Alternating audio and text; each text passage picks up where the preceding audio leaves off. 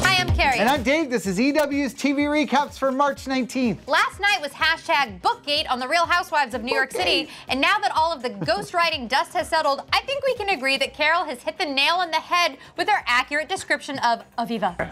The woman is literally deranged. Word on the blogs is that Aviva's book was actually ghostwritten, and she was accusing Carole of it to deflect and stir drama, which is ridiculous because Carole didn't use a ghostwriter to write her book, What Remains. Like, Aviva's lost her mind. Carole's been a journalist for 10 years. She knows that writing is hard work. And if we learned anything from the author of Leggy Blonde last night, it's that writing is super easy. It was kind of like emailing.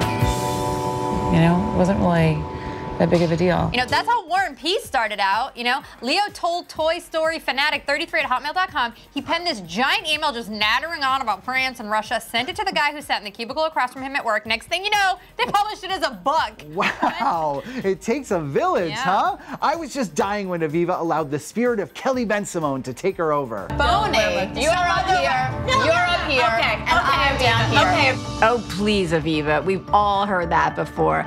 Maybe Kelly Bensimon is your ghostwriter. Quick, someone get Aviva some gummy bears.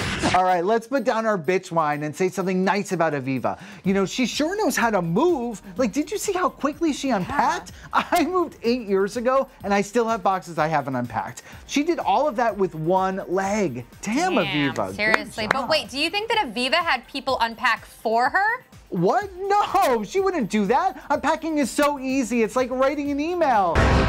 Ay, ay, ay, ay, ay. Okay, before we go any further, we should probably admit to everyone that Bill Whitworth totally ghost wrote our entire recap script tonight. Yeah, and we pitched it to Aviva's publishing house, but they passed, said it just needed too much work. But you guys should really subscribe to our channel and stuff. Like, yeah, and follow us on Twitter. That we write. It's all bad puns.